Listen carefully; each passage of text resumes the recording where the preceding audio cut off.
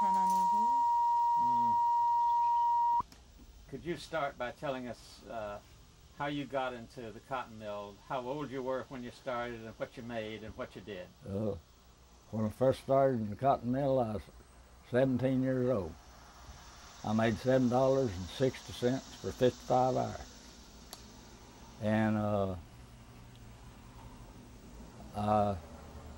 and when Roosevelt went in, and he raised wages up, and at that time I was fixing looms for $16.20 for 55 hours.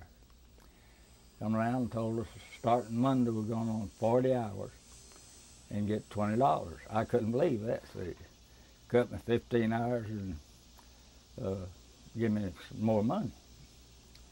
And but that wasn't too long till it struck. And then when it struck, I didn't go back. So they told us to go and ask for a job back. Roosevelt issued an ultimatum. Everybody called strike off and go back on your job like you came out.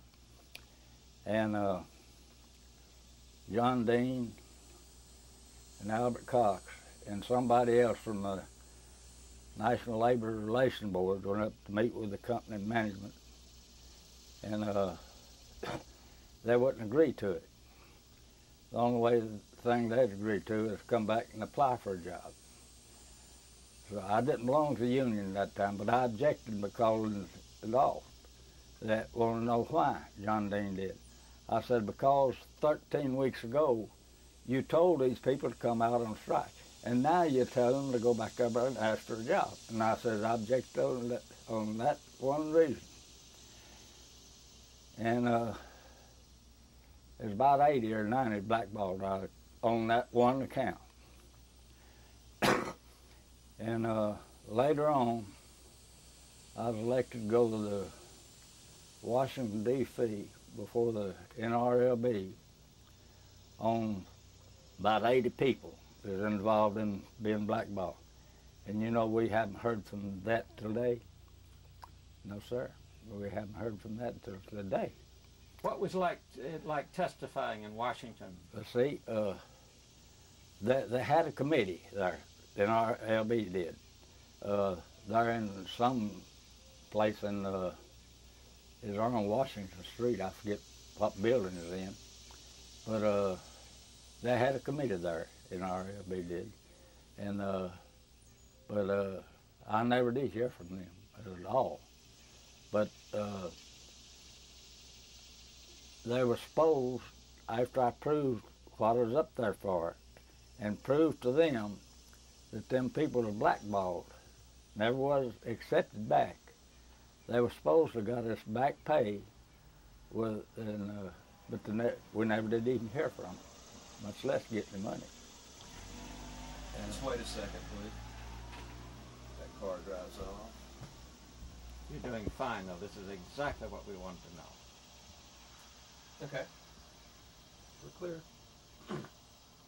But now, I want you to go back in your mind and tell us what it was like going to Washington and testifying before that big committee. well, there wasn't about 10 or 12 of them in that committee. And let's see, there's a lady there from Hillside Cotton Mill in LaGrange, Georgia. And one from Hogansville, Georgia. And myself, that's the only three that I know is up there. You remember the name of the lady from Hogansville? No. And I don't remember the man's name either. But I never did go back and ask for a job. And so old Albert Cox, he wanted me to go help him organize the mill. I went with him over to Hogansville, Aragon, Georgia, Rockmart, Georgia, and but Aragon, Georgia is where there's had a little trouble with. We thought we was going to have trouble, we never did. Now, why did he want you to go with him? He knows I could persuade people to do things.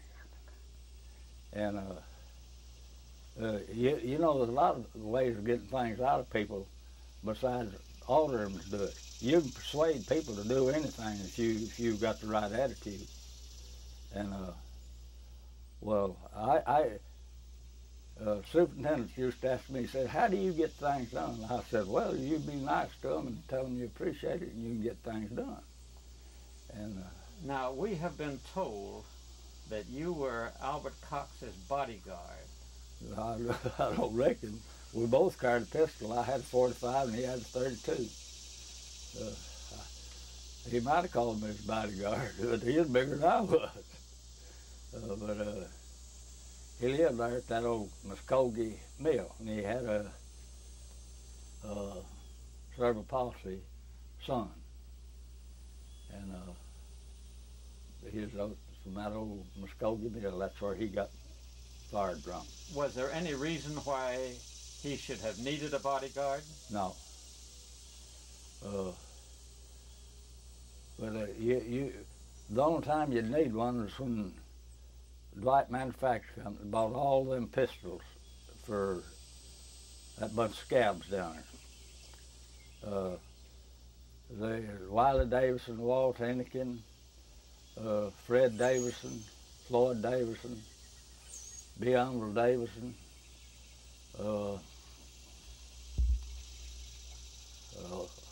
Mr. Watson, Mr. Walls, and there's about 15 or 20 of them that they bought brand new 38 pistols for. And that's when we armed ourselves. People went home, if they had a shotgun, they brought a shotgun. Set it there beside the car. If they had a pistol, they brought a pistol. But when they bought all them people them pistols, that's when we armed ourselves. And that's how come they said we had a bunch of clubs. Well, we wasn't going up there empty-handed, not in them a bunch of pistols. And we were going to try to protect ourselves, and we'd done that. And they claimed that we had a bunch of clubs and caused a lot of confusion.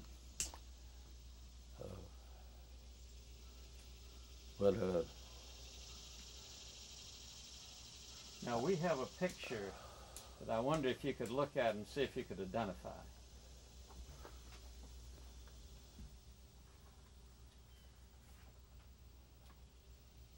That's Albert Cox, and McGill, and me. Is that right? That's right. See, I ain't seen her in ages. Have you seen that picture before? No. But old Albert Cox, he smoked Tappa nuggets. And it always had about that's Albert W. Cox, that's McGill, and that was old Stroud Hawker mill that she used to work at, out on Vanderbilt. Stroud Hawker. You said the Selman Manufacturing Company, but it's an old Stroud Hawker mill. Now, what kind of feeling does this picture bring back to you? Let's wait just a second. Okay. Now, tell us why you traveled with Cox. Well, I tried to help him organize it. Say Cox. I tried to help Cox. No, just instead of saying we he. need wasn't proper too good. Names. Huh? We don't know who he is, so every time you're going to say he, replace it. Well, he wasn't too good a persuader. No, Albert Cox wasn't.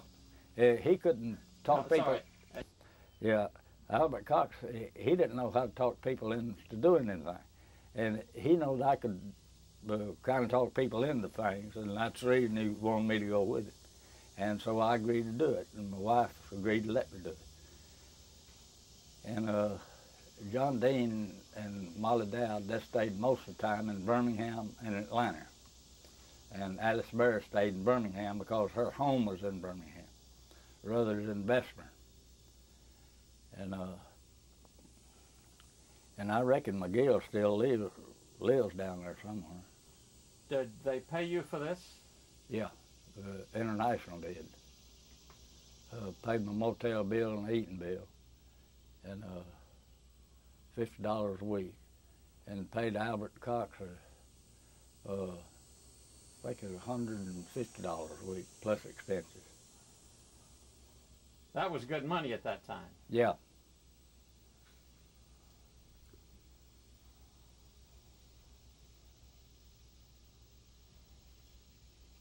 I put that thing on the back after talking with you. Yeah. Okay, now, after the strike, you were blacklisted, blackballed. Yeah. About 80 or 90 of us. Just wanted to say it after the strike. But one very important thing, when they called off the strike, President Roosevelt called off the strike, yeah. Or Gorman called off the strike. Yeah. How did you feel about Roosevelt calling off the strike? Well, I thought it was good if all companies did follow up what he suggested, but they didn't do it. Sorry, let's start again and use Roosevelt rather than he there, okay? Roosevelt, after he issued that ultimatum, well, I thought that Roosevelt had a good idea, but the company over here didn't think so. And so at that time it was called Light Manufacturing Company. That before Cone ever got possession of it. And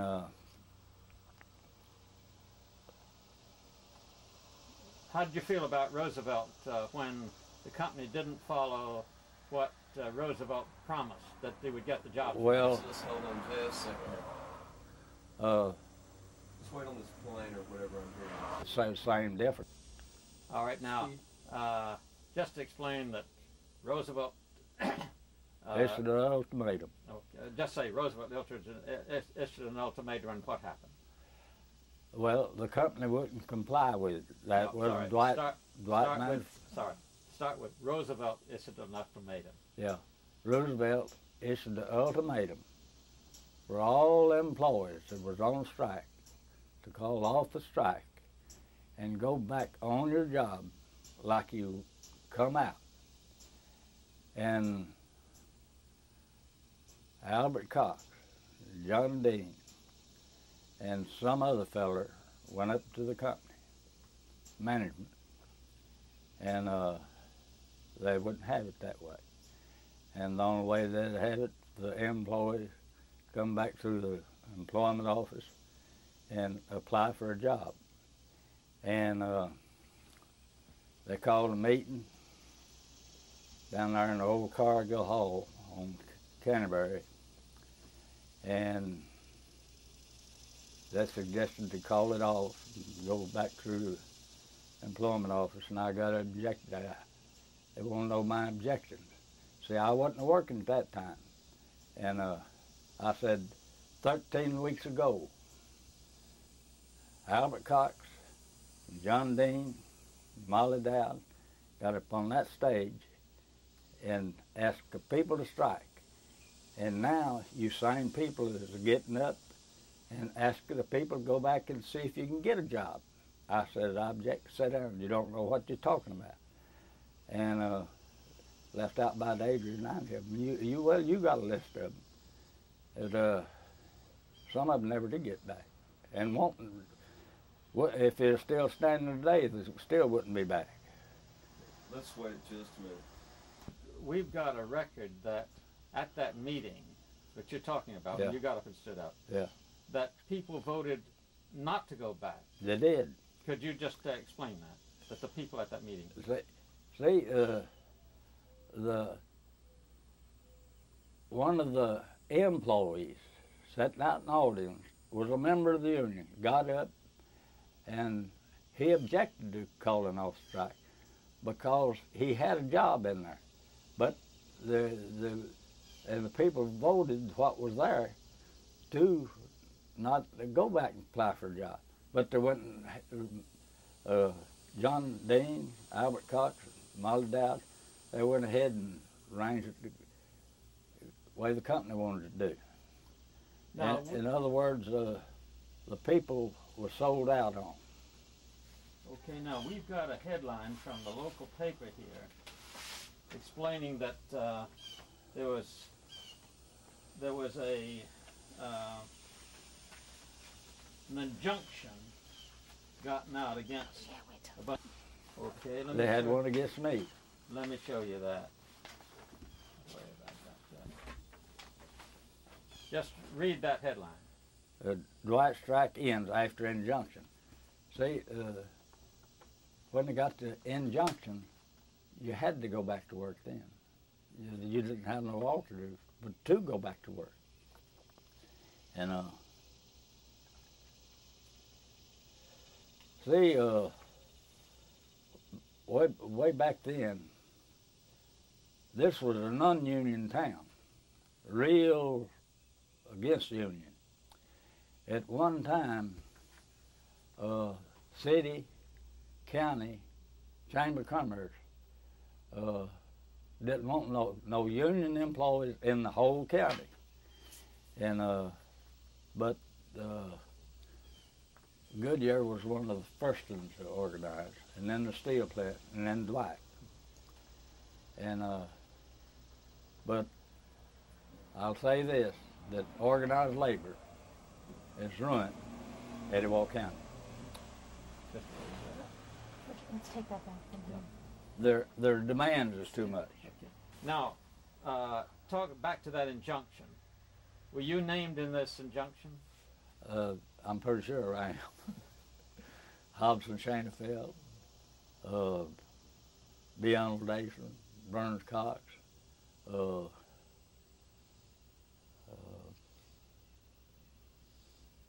How did you feel then? How did your family feel about you being listed on that injunction? well,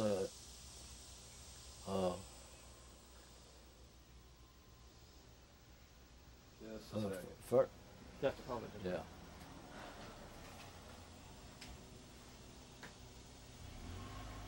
It's on a popular corner. At that time, I didn't much care because I'd done been sold out anyhow. The union done sold people out over there. What And happened to you then? well, I went to Happy Carpenter, and I worked for him a while, and I said, well, I'll go back in supervision. Old man Horvath had a mill in Dallas, Texas, on South Lamar and Corinth, called Dallas Cotton Mill. He wanted me to come out there and run it. I went out there, and he owned one over in Fort Worth. And finally liquidated out in Dallas, and I went over out in Fort Worth and finally liquidated it. But and then he called me to run out in Houston, Massachusetts. I was run by a water wheel. And I didn't like Houston, Massachusetts to start with. Them people didn't want no southerner up there to start with.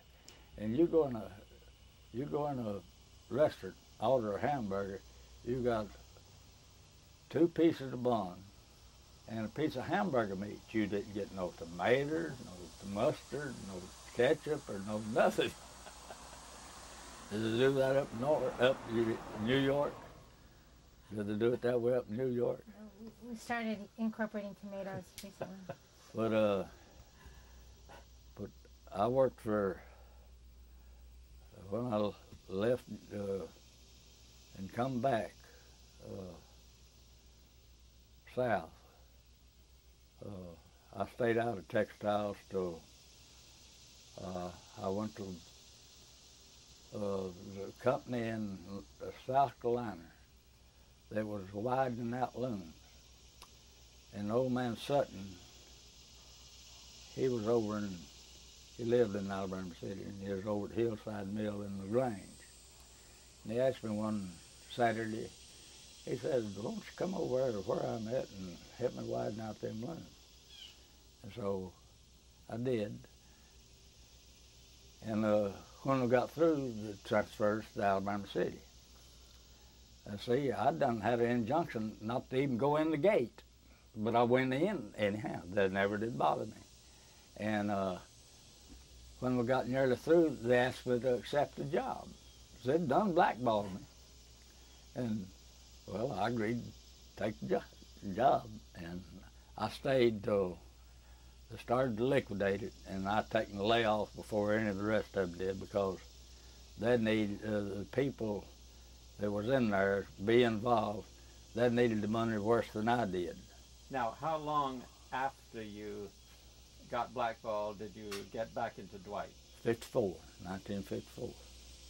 That was 20 years. Yeah. Okay, say that. See,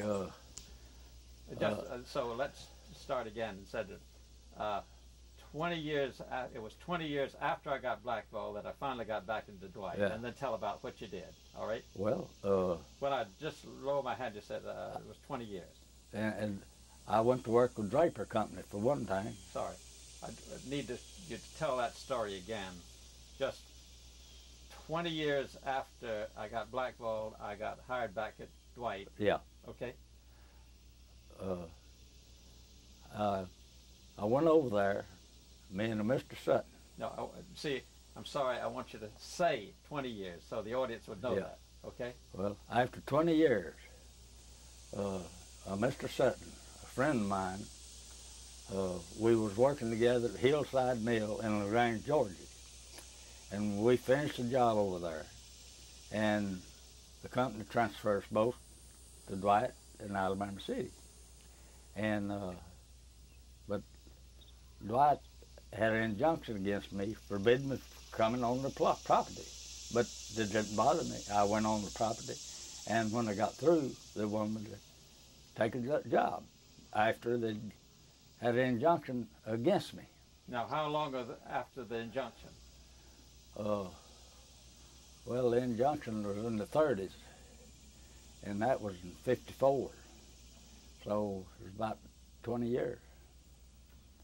And you worked in that 20 years, where did you work? Well, I worked for Draper Company about 2 years. But, I mean, just... I have a better way of answering. Okay, all right. Last time I was here, you said that after you were blackballed, you looked in the Textile Worker magazine, and they were advertising for displaced workers? Yeah. Okay. Southern Textile Bulletin. Yeah, Southern Textile Bulletin. Okay, so I want you to start with the time after you were blackballed and how you were able to find work using that newspaper, and then where you went to. And if you could mention displaced workers, it'll help us, because we're trying to tell a story of a lot of workers. I used to know a lot of draper men that sold draper parts, and they know where the jobs was available at, what kind of job and what it paid. And I'd meet them up there at the office, and I'd follow up on what they'd tell me. And I got some jobs through them. Yeah, go ahead, John. But what about this Southern Textile Bulletin? Can you? That's what you told me last time I was here. Well, I got one job in Aragon, Georgia through it. Wanted a assistant overseer for the night shift. I was from 6 till 6. And Clyde Love was the day shift overseer. How'd you find that job? Through Southern Textile Bulletin. Okay. Was this in 1934? Didn't you go to Texas right after 34? No. To Dallas? No, I didn't go to Texas until 40. Okay. I left here in 40 and came back in 50. Okay. All right. Well, I guess that what we were trying to understand is right after you were blackballed, you had to go out and look for work. Yeah. And we would like to know a little bit about that journey and how you initially started to find work. Well, I went to... Could you start with after I was blackballed? After the blackball, the first real job I had was with a draper company putting down new looms. Tryon, Georgia. We put down 250 draper looms. And, but I got that through a part salesman. And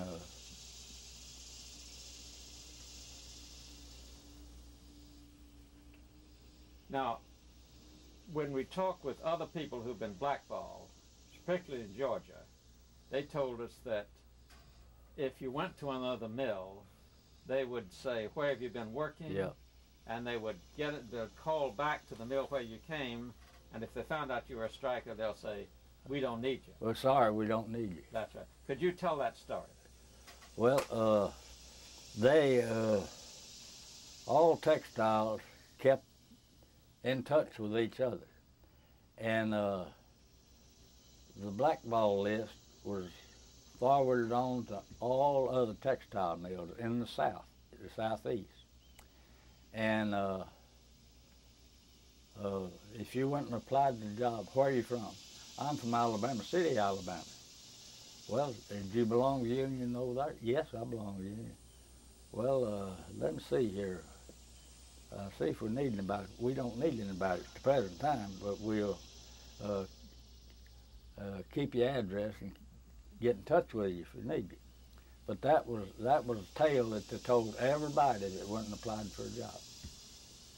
And that's why I never did go apply for a job, because I know what they'd tell me, and no use for me paying expenses going somewhere else out of town and get told the same thing. And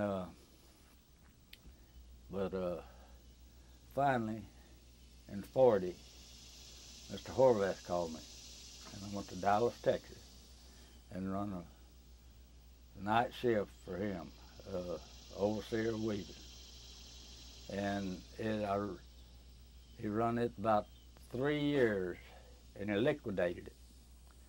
And at the time he had two. He had a textile over in Fort Ware, and he asked me to go over there, and I did. I was really living in Fort Worth and commuting to Dallas because there's too many niggers and Mexicans living in Dallas.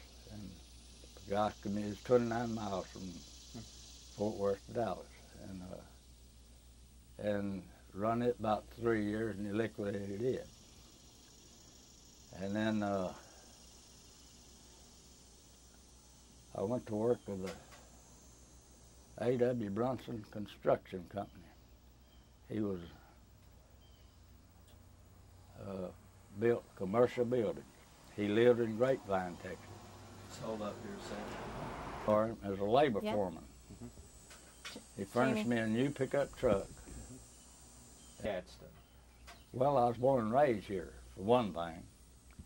And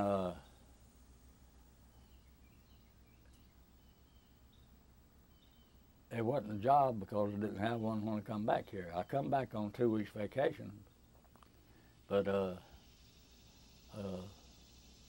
loafed around here a while and went down to Avondale Mill down on First Avenue in Birmingham, and went to supervisor on the second shift in upstairs weave room. And I stayed with it a good while, and I guess about 2 years. And see, where did I go from there? Okay.